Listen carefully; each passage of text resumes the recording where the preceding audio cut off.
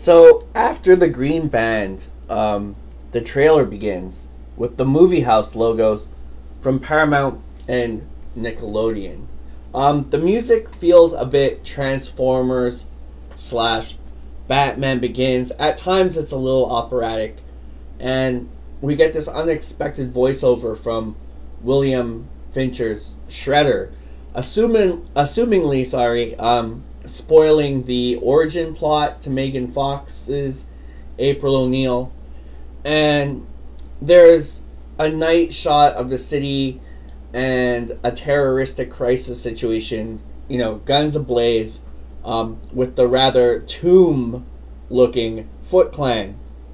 There's a day scene of a chopper traversing just over and through the city.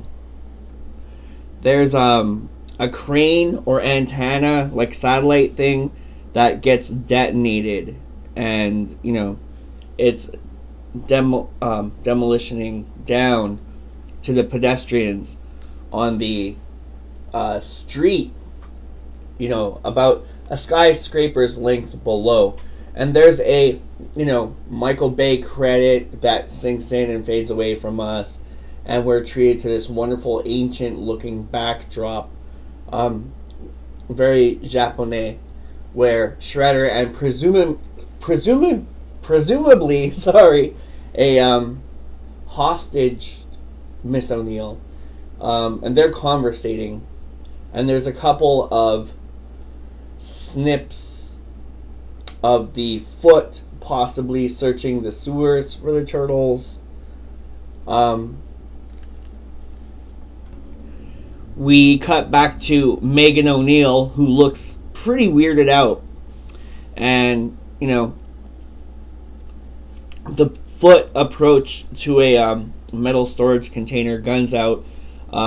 They're tipped off by a presence, almost taken out by what looks to be like a steel container door, or perhaps a container itself, like a shipping container, like those big ones. One of the Foot members is tossed into another container opposite to them, and we get another shot of April Fox, this time freaking out with some citizens in the subway. And one of the turtles tosses a foot soldier up into the neon lighting of the station. It all explodes and everything is very pretty. And as meanwhile, April is, she shoots the ordeal on cell cam, and the turtles, punch and kick other soldiers, and there's some fluorescent bulb explosions, and everything looks, sparkly and beige. And I love that wind machine, possibly train approaching, to pass. We get this summer banner, and we get a glimpse of a laboratory, and a day shot of police clearing the streets, and a night shot of Leonardo on top of a cylindrical like tower, all glowing and smoggy and foggy and beautiful. And April looking up from below, and a shot of someone making a grab for the ooze canister, and then the ooze through tubes in multiple. More of April and Shredder talking.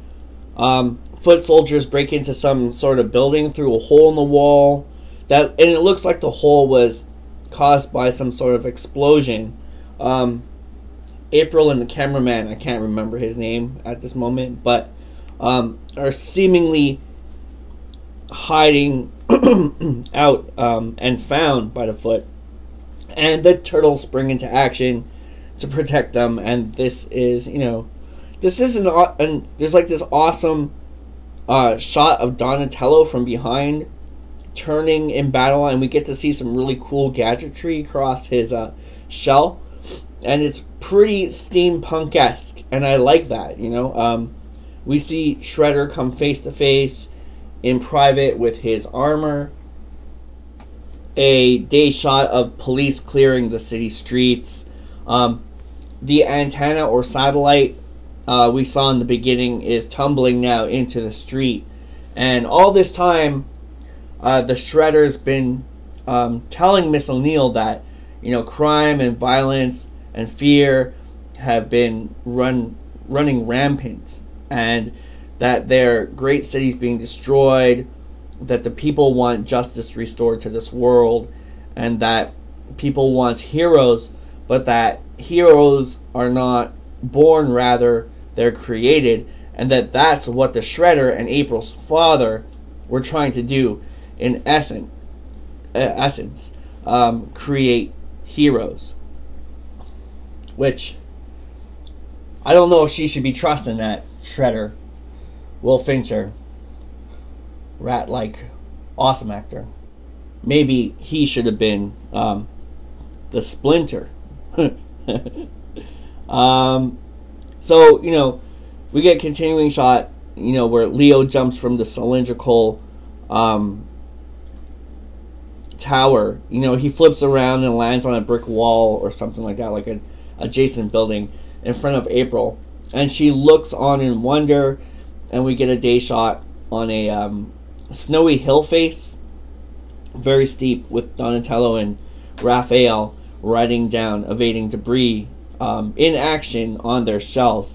And Don flips Raph, who lands, you know, shell first, smashing half a mini Hummer in slow-mo. It's a pretty cool shot. It's a little too kiddish, but it's pretty cool. And weirdly, it adds some dimension to the trailer. You know, makes it look a little bit more like a bigger movie.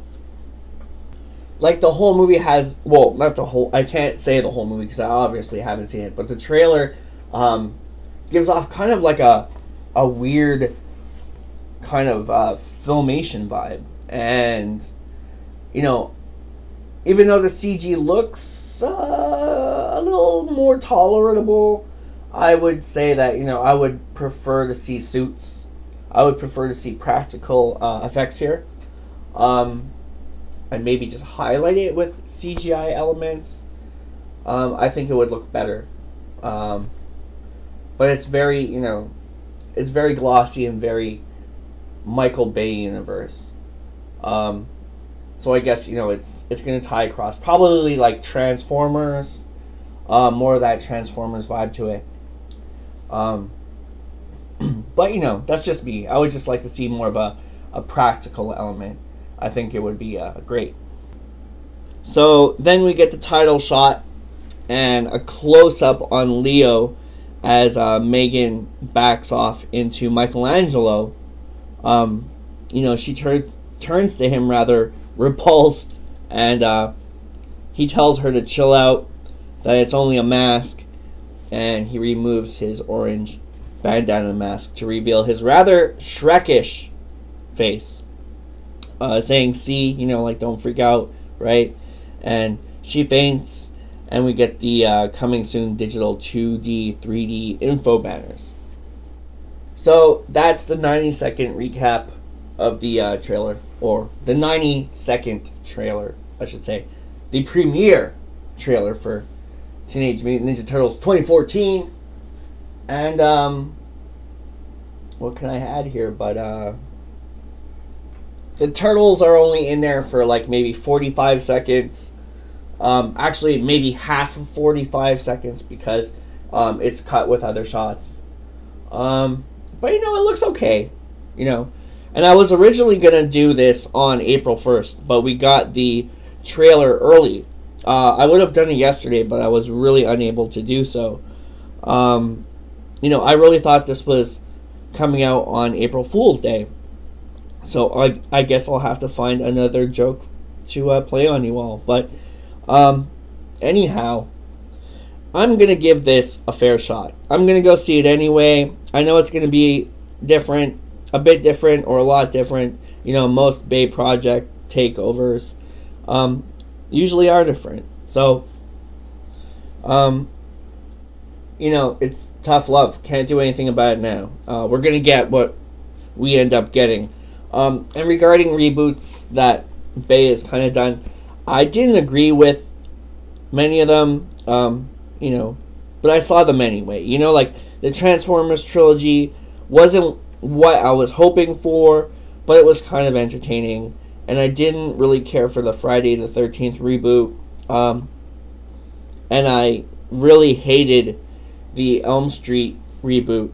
But, you know, I'll give this one a go. Age of Extinction as well, I kind of want to see as well. You know, like, Grimlock looks fucking king. So maybe I'll do a review or reaction to the next Transformers trailer. And maybe we'll cover all the trailers when that next trailer drops, whenever it does. Till then, though, you know, thanks for watching. And we got Wild Man Beyond, the follow-up interview, coming up in just a bit. So stick around, and I just want to say again that RAMBOMANIA would just not be the same without you. Thank you, everyone, for the love and support. And, you know, cheers. And, you know, we're going to get right back into prequel month part 2. So I guess this is the unofficial prequel month 2 debut, even though the next episode is the debut. But, you know, I was expecting to do this reaction video and review for Teenage Mutant Ninja Turtles 2014 on the 1st or 2nd. So preferably it would have been on the 1st. But anyway, you know, much ado about nothing. So, you know, we've done it now. So thank you for taking the time to go over that with me. You know, rather early, so I guess it was a nice little surprise. You know, this trailer reaction video for Ninja Turtles was supposed to be one of 3 Easter egg surprises for prequel month 2. So I guess you're getting this one early, and in 1 or 2 episodes, while we're getting into the Wild Man Beyond debut, I'm gonna drop a brief hint at what the last of the 3 surprises will be, and it definitely does tie into prequel month and prequel month part 2. So please stand by for that. You know, like 3 little surprise Easter egg topics that I didn't include in the trailer for prequel month 2, and much like some of the stuff that was added for prequel month 1. Actually, I don't think I put any of the... I think I put all the add-ins for prequel month 1 in the prequel month 1 trailer, but as far as the prequel month 2 trailer, there's 3 surprises that I didn't put in the trailer itself, but they'll be here. So I can't wait to share those with you. Now, so what are your thoughts on the new Ninja Turtles? You know, sound off, comment me, message me, whatever. Let me know, and, you know, if you want, come on the show and we'll talk about it. So what else can I say? Other than I would love to have you on the show to talk about it with us. And, yeah, we got some great announcements coming up, and we got a great over an hour and 40-minute follow-up interview with Mr. Wildman Beyond. So it's Beyond debut, because last time we got cut a little short. So, you know, stay tuned for Beyond debut with Wildman Beyond on RAMBOMANIA, only on Studio Redband, only on YouTube. So we'll see you next time in just a bit. So stick around. Ciao.